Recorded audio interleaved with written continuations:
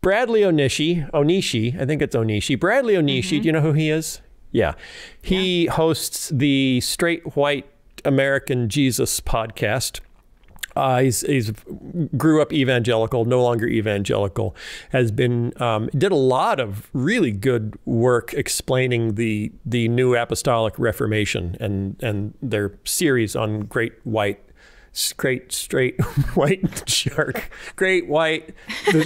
white American Jesus. Their series on the New Apostolic Reformation is worth listening to. But he wrote a piece in Politico magazine, somewhat provocative, says why Christians and Republicans should reconsider the premise that life begins at conception. Subtitle, it's not settled Christian theology and it's outliving its political utility. So if you say life begins at conception because you believe that is eternal and immortal Christian theology, he's saying it's actually not.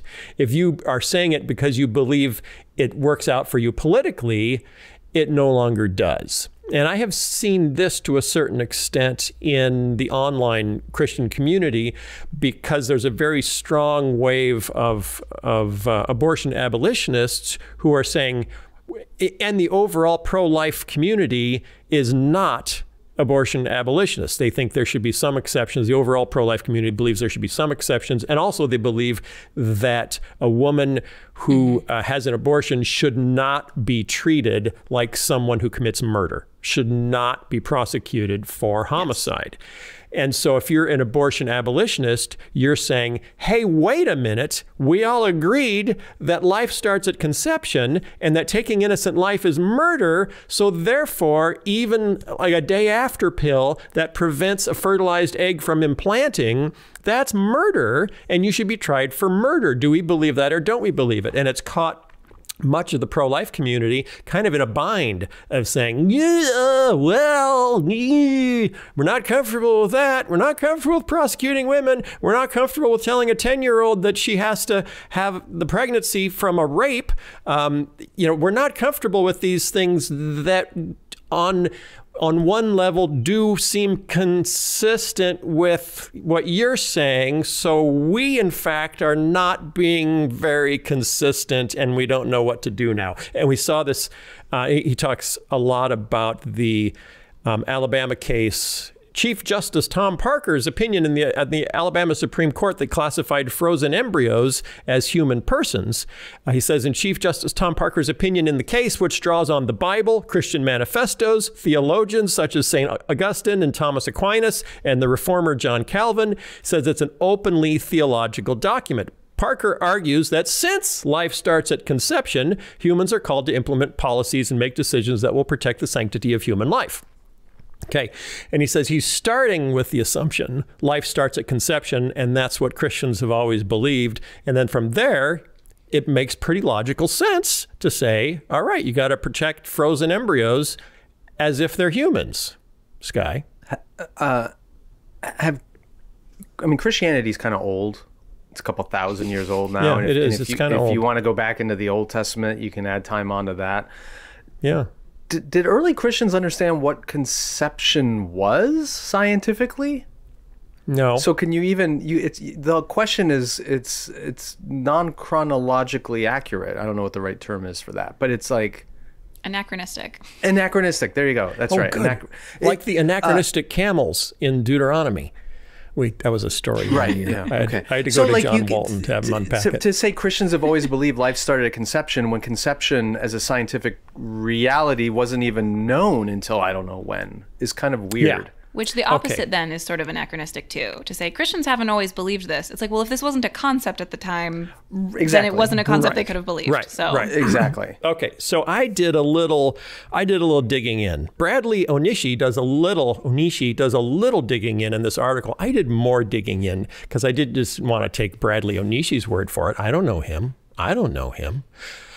That's good, so I did Phil. a little dig. Yeah, thank you. And here's the deal. I think this is an interesting, well, you will be the judge of whether this is an interesting point. I believe the phrase life begins at conception isn't a response to the secular world.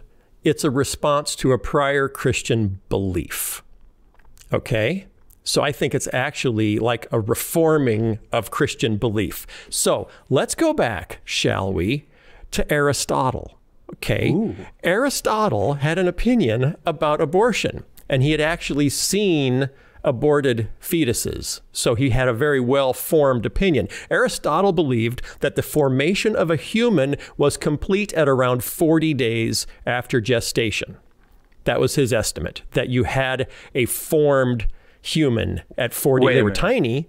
They had arms and legs. Okay. That's what he believed. Okay, so 40 days after conception is what you mean? Yes. After gestation. That's what... 40 days of gestation. Yes. Yes. Okay. You definitely are correct. 40 days after gestation is a human. That too. Yeah, sorry. Right. So I was thinking. So now this is where it gets kind of interesting, because he believed this applied only to boys. Boys were fully formed at 40 days. Girls, it took 80 days to fully form. Classic. What? That makes no sense. Because girls, and this was Aristotle's belief, were malformed boys. That females were malformed, males that hadn't developed all the way. They developed slower. So now for Aristotle, that point, the 40-day point for boys and the 80-day point for girls, was when they were given eternal souls. Okay, so the idea of ensoulment happening at some point in human development comes from Aristotle. That logic does not make any sense. I'm sorry. I'm snagging on that one. What part doesn't make sense? Well, okay, if girls are malformed boys, and it takes girls longer to form. Here's my point. Yeah. Boys have bits and pieces girls don't have when they're born. You know what I mean? And that's those bits because and they pieces didn't fully develop. The other way? That's right, but that's my point. But the boys should have. It takes longer for a boy to develop those bits and pieces that are visible, right? Am I right? You're gonna have to pick that up with Aristotle. I'm sorry, I also Scott. feel like I don't feel like we really need to talk through. Was Aristotle right about girls being deformed boys? Like it sounds to me like he's saying girls didn't fully develop, and that's why they're girls and not boys. So to not fully develop, exactly. That's just they get souls. They get souls later. They get souls later because they're just behind. And their souls are different. Right, they're leftover souls. Mm-hmm. So one really interesting point of conversation that we can't dive into today is how much the Western Church was influenced by Aristotelian thought, both in terms of the concept of ensoulment and in terms of the superiority of males over females. That a lot of that was influenced, and you see a lot of that coming up in Augustine. So in the 5th century, Augustine argued that homicide applied only to killing a formed fetus, one that was either 40 days for a boy or 80 days for a girl. So any killing of a fetus before 40 or 80 days wasn't a homicide because the baby wasn't fully formed. Now, this gets interesting because it kind of differed from Jewish thought. And here's where it gets really interesting, because what does the Bible say about abortion? Virtually nothing except for one passage in Exodus. Okay, there's a passage in Exodus where if a man strikes a woman and the woman is pregnant and has the baby, or the baby comes out, and it's controversial because it's interpreted two different ways. The Hebrew version of this text, this is how it reads in Hebrew. If a man strives and wounds a pregnant woman so that her fruit be expelled, but no harm befall her, then he shall be fined as her husband shall assess, and the matter placed before the judges. But if harm befall her, then you shall give life for life. So that's the Hebrew of that passage. Human life is sacred, but the unborn child does not, for these purposes, in Jewish thought, count as a life. Now, the Septuagint, the Greek translation, changed it. Reads one word completely differently. When the Hebrew word asan was translated as harm, the Septuagint reads it as form. So the Greek translation reads, if there be no form yet to the fetus, he shall be fined. But if there be form, you shall give life for life. And that means applying the life for life principle to the fetus rather than to the mother. which is why form became so important for early Christians who read the Septuagint, as opposed to Jews who did not, who read the Hebrew. Okay, so now Augustine comes along and says, it is homicide only if the fetus is fully formed. He's going off the Septuagint reading of Exodus. In fact, he says this in his commentary on the book of Exodus. And if it's, so 40 days, so he borrows from Aristotle, and then he applies it to the Septuagint. Okay, are you with me? That's interesting. Huh? Okay. So then where do we go for... Yes, Caitlin? Lots of Jewish people were reading the Septuagint, too. Yeah.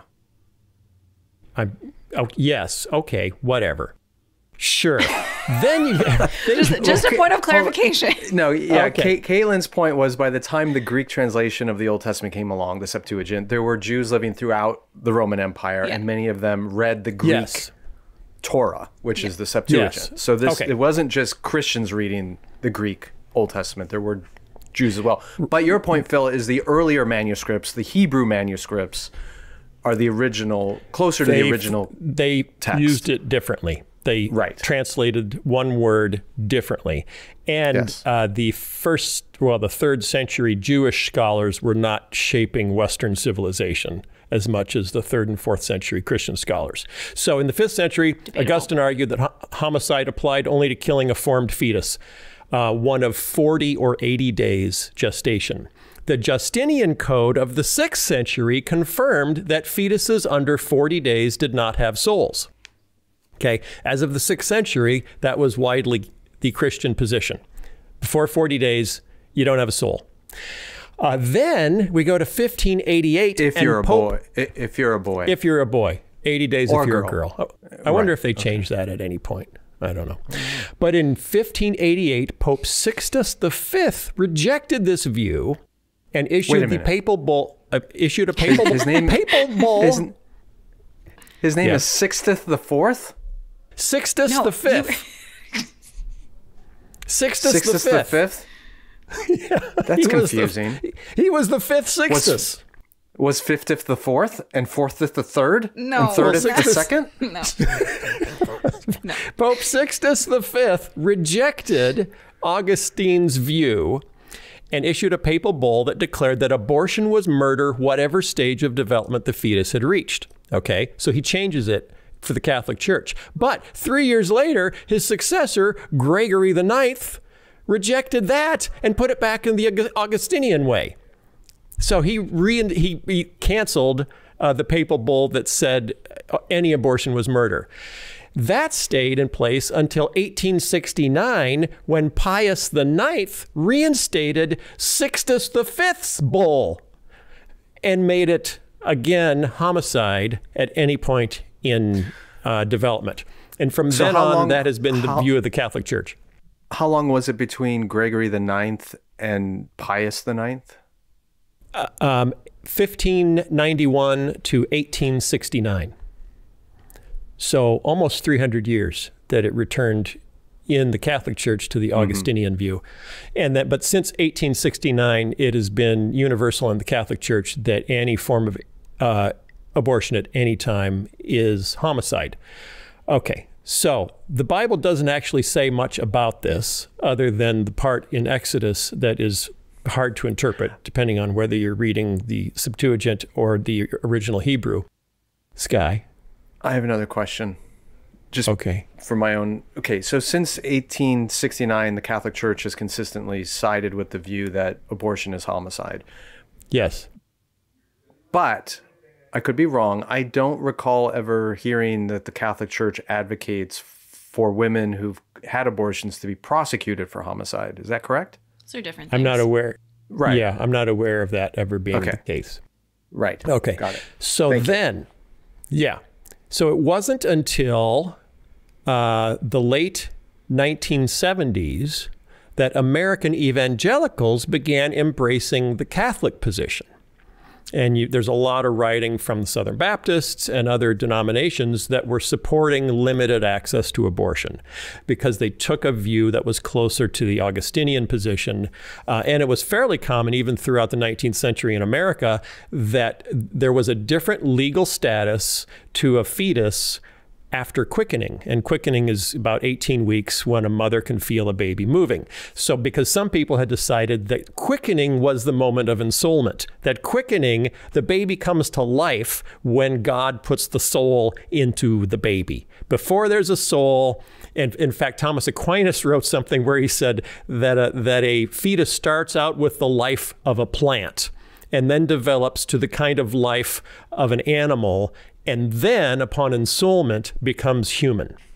Interesting. Again, going back to Aristotle, if the progression is from lower form of life to higher form of life, then you would argue if women take longer to gestate and form, they are actually a higher form of life than men. Really, but if you want to argue the other way, then they should be ensouled first.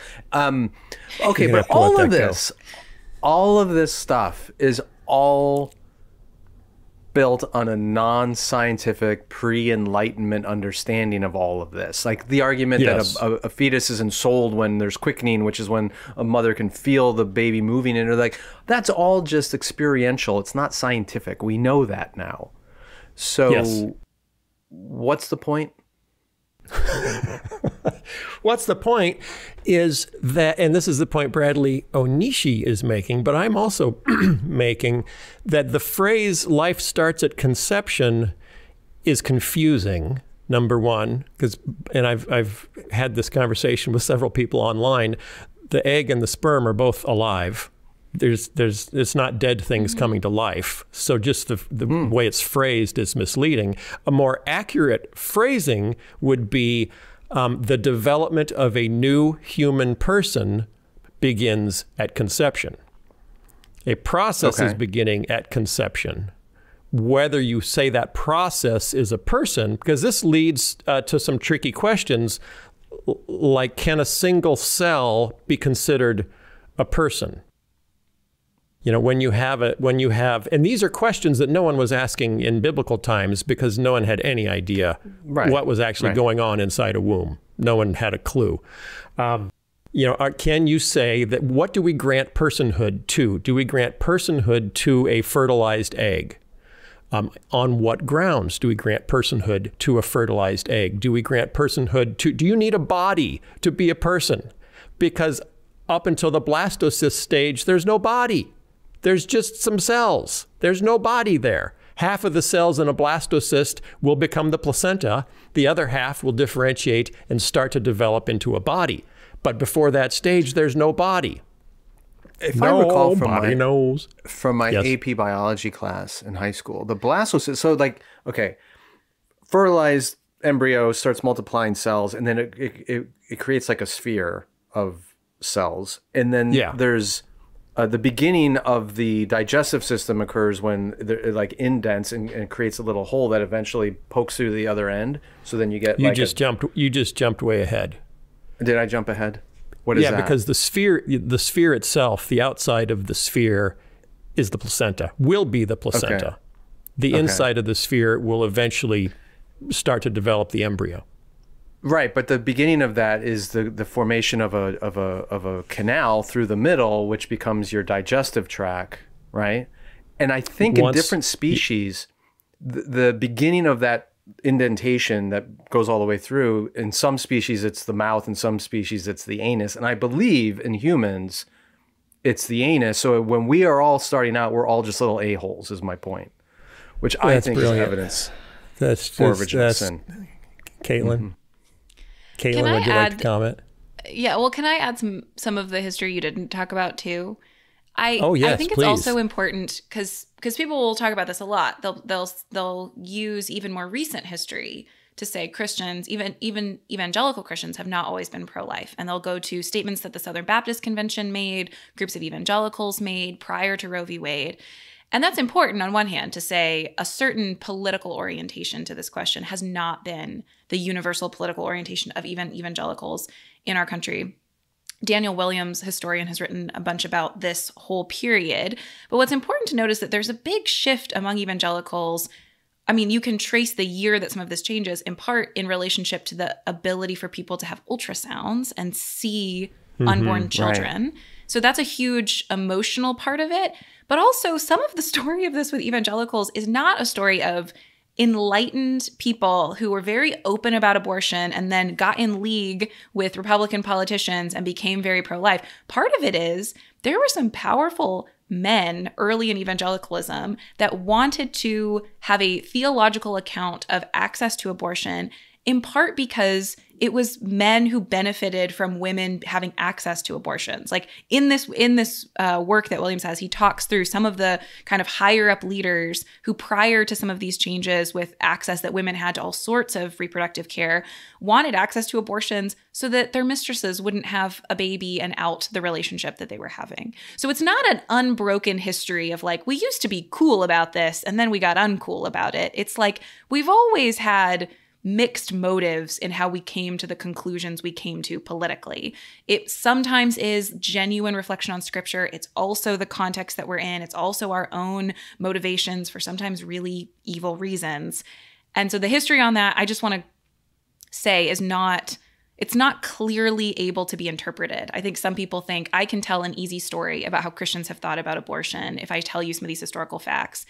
And as Phil has described, it is a complicated story, in part because what we know about what is happening in reproduction has changed so much. And the average person's knowledge, not just doctor's knowledge, but with the advent of the ultrasound, it was I myself can see something that I couldn't see before. All of those things affect how people are working through the practical question of what does this emerging, and even though abortion has existed for a very long time, the ability we have now to use certain means that are safer, that's a relatively new technology. Our ability to discern how we respond to that is changing based on a bunch of different features and conditions and emphases and biases that we are all swimming in.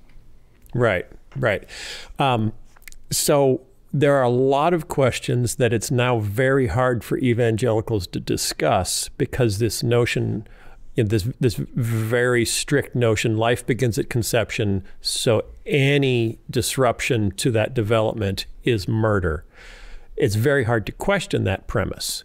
So asking questions like, is a fertilized egg a person, or is a fertilized egg a container with all the instructions for the development of a person? Can a single cell, like if I take a cell from my cheek, it has my entire genome in it. Is that another fill? It could be developed into another fill with cloning. Is it murder to kill the cell I take from my cheek? No, of course not. Why not? Well, let's see. And then we actually have to wrestle with that. Why is it okay to kill a cell I take from my cheek, but not a cell that, wants to divide and keep subdividing? Well, because you started a process. You started a process of human development. So do you put the personhood in the process? Do you put the personhood in the genome? Where are you putting personhood? And we don't even have that conversation because we've made it off limits to even talk about it in Christian ethics. Sky. Yeah, but it also raises, this is the big legal question we've had for decades now. If it's the beginning of a process that leads to personhood, where in the process do you cross the line into personhood? And that's what no one's... Exactly. Right. That's the hard conversation. The easy conversation is it's not a person until they're born, or it's a person from the moment they're conceived. Those are the two easy positions to take. Quickening was a nice middle position where you could say, oh, it's a person when it starts moving. We know now, well, that's crap. That is scientific crap. So yes, so you're taking some position that is somewhat arbitrary. Because there really isn't another... Unless you start with the conception argument, which is what the Catholic Church has done since 1869, which is not arbitrary. Or the birth argument, which some strains of Judaism have done. Right. I don't know too many people that are comfortable with the birth argument, though. Yeah. No. Well, if you believe it's legal, it should be acceptable to have an abortion until birth. W.A. Criswell, one of the most famous pastors in Southern Baptist history, thought it was birth where you would grant legal protection to a baby until Richard Land changed his mind. Right. I mean, the ambiguity in all of this, though, is I can understand the appeal of those who say conception because it takes the ambiguity out. Otherwise, it feels arbitrary, like you're saying. So, Caitlin, you're squirming. You want to say something?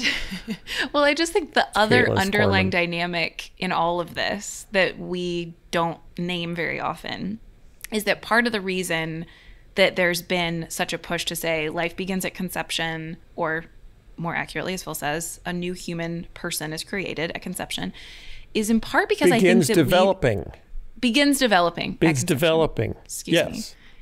Yeah. I think part of the reason that that's appealing is not just that it's a clear line, but that so much of our advocacy around pro-life questions have been framed and motivated and energized by the idea that the most important thing we can do is a life and death thing. And if that's the issue that's on the table, you can justify nearly anything. I mean, in some far corners of this, you can justify bombing an abortion clinic or prosecuting women for murder. It helps us politically to say that this is the most important thing. We've talked about this a ton when it comes to presidential elections. The most important thing is that you would elect a pro-life person who puts pro-life judges on the Supreme Court, because this is life and death. And my frustration with that is not just the way that we've often used abortion as just a trump card against anything else, which we've talked about a lot, but the underlying assumption that for something to be morally and politically important, it has to be about life or death. Instead of saying, lots of things really deeply matter that are not just life or death. So to Bradley Onishi's point, I mean, I don't even know that he would say this, but along the same lines of what he's arguing, I actually think it would really benefit pro-life people to talk more about why a country that aborts so many children is not the kind of place that we want to live in, which then does obligate us to talk about the way that we care for women who are pregnant, the way that we care for children that are born in our country. It obviously then wraps us up into all of this other stuff. But for us to say there are deeper spiritual and moral and political reasons that I want less abortions to happen, and it's not just because it's a life or death issue. It reminds me of the IVF conversation when we were talking about part of the opposition, not just Catholic opposition, but some Protestant opposition. There's other good reasons to be opposed to IVF, but one reason that's come up recently is this life begins at conception. And so if you have to create additional embryos to do IVF, you're creating additional human lives that you'll have to kill. Some people in opposition to that have said that's utterly ridiculous. They've given examples of miscarriages that happen very early, all these other examples of why this isn't a life that should be protected in that same way. The bizarre thing about that to me is that this does not have to be morally equivalent to a born-grown person to be something that matters, and how we treat it matters. So the fact that parents were upset that these embryos were destroyed isn't just because they thought this is morally equivalent to my toddler. They said this thing, this matter that's here, this clump of cells is more than just the clump of cells off of Phil's face. There is something sacred and important happening here. And even if we don't want to say life begins at conception and so there should be absolute prohibitions against abortion, we should still say this is morally significant and what we do with this matters. And I just wish that could be more of our political conversations, is saying I don't have to ratchet this up to the level of this is life or death for me to say this really matters, and how this shapes our souls and our human communities deeply matters too. Okay, Caitlin, here's the problem with what you just said. I'm with Caitlin. Tell me, what you just said will not fit on a bumper sticker or a tweet. And therefore, it is completely irrelevant to our political conversation. Yeah. Unfortunately. Yeah, because I've gotten in trouble on Twitter for agreeing with Billy Graham about abortion. And his position was abortion is evil, but in some rare cases may be the lesser of two evils. Yeah. But isn't that exactly the argument everyone makes who supports certain political candidates these days? Yeah, but that's not about life or death, Sky. The only things that matter are things that are about life and death. Yeah, but if it's this absolutist position that is really, I would say, based in response to the former Christian position of life begins at quickening. And we say, no, we don't believe that anymore. life, but it was really about ensoulment. It wasn't even about life. No one argued. Even Aquinas said that, at the very earliest stages, that's a life. It's just more like a plant life than an animal life or a human life.